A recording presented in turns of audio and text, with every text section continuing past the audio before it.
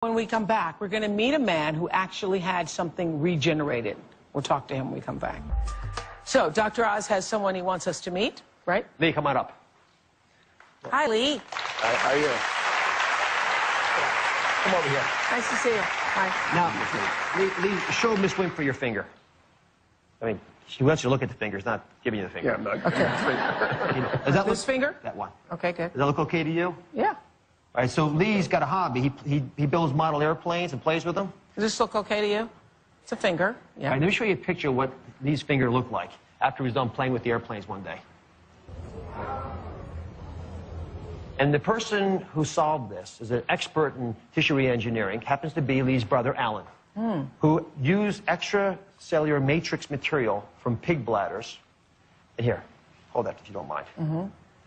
And just look at that. See that powder? Yeah. It's like pixie dust. So what you do with that, Lee?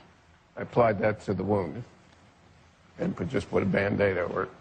Did it for 10 days or 5 times, and in 4 weeks I regrew the finger. Now, that just blows my mind.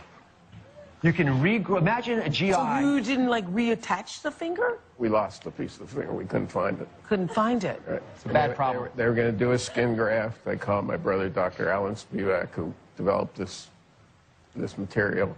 He sent it to me, and I treated myself. So the folks at the University of Pittsburgh are looking at this right now as a way of maybe creating that kind of scaffolding, that mold within the body to rebuild injured heart, kidneys, liver, but especially fingers. I mean, look at this. It was cut down to the base. Yeah. And this nail, he was telling me before the show, grows faster than the other nails.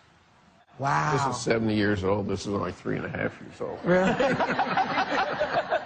Wow. I wonder if you could use this, like, for bald guys and just would grow hair.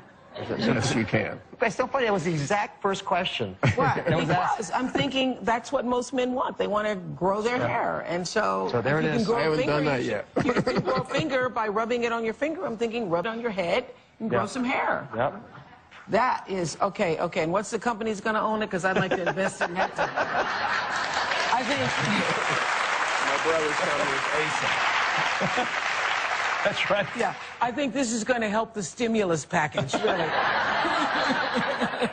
Really, stimulating regrowth. Yeah. What this basically does, it keeps the wound from healing normally, and the body sends cells to it and grows itself. That's pretty incredible. Thank you. Thank you. Thank you.